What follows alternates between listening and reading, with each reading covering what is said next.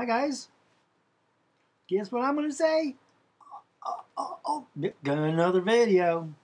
Alright, this one. I kind of wanted to, I did this study quite a while ago. And, door, okay? Jesus is the door, right? He also talks about the door knocking on the heart. If you let him come in, he'll come in. If you ask him to, he'll come in, right? So, I was like, where have we seen door, right? Door that relates to an event. Now, I thought of, well, Passover, right? They had to slaughter an innocent lamb, put the blood on the doorpost and the lintel. The posts are the two sides, and the top part is the lintel, right? They put the blood on the lamb, the blood of the lamb on the door, and then what happened? When the destroyer came, saw the blood on the doorpost, and passed over. That's why it's called Passover, right? Okay, and that's in Genesis. Okay, where else do we have a door? Noah. The ark. He told Noah to enter into the ark, wait 7 days, and then God himself will close the door. Okay? Where else is there a door? Well, the tomb of Jesus, right? There's a doorway, there's an entryway. Anything to enter into a home or a place, and this is a tomb, right? And in Isaiah 53, talks about his burial, his death was with thieves, but his burial was in a tomb of a rich man, Joseph of Arimathea, right? And they closed the stone, rolled the stone in front of the doorway, the entrance. Okay? Where else do we see a door? Revelations 4:1.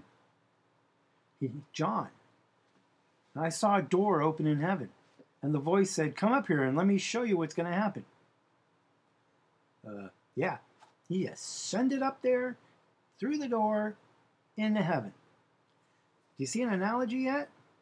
The blood, the ark, the tomb, the blood of Jesus on the cross is made of wood, okay, and a door in heaven. So, we enter through the door. There is only one way to the Father, one way into heaven. It's through the door. Who's the door? Yeshua, Jesus Christ. How can we get there? Because of his blood and his righteousness and what he did, he will cover your sins. He paid the price, right? He atoned for your sin and your evil and your death, spiritual death. You will physically die and then be resurrected. Whether we live or die, we will see him. All right? So Jesus is Yeshua, the way, the truth, and the life. The way through the door. It's true. Go through the door. All right? What do you get when you go through the door? Eternal life. It's a gift of God. The wages of sin is death, but the free gift of God is eternal life through the door, through his Son. So,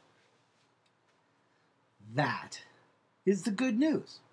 The good news is you don't have to die in your sins, you don't have to go to hell, and you don't have to go to the lake of fire and be punished and tortured forever and ever and ever and ever and ever and ever and ever and ever, because God says, hey, I've made a way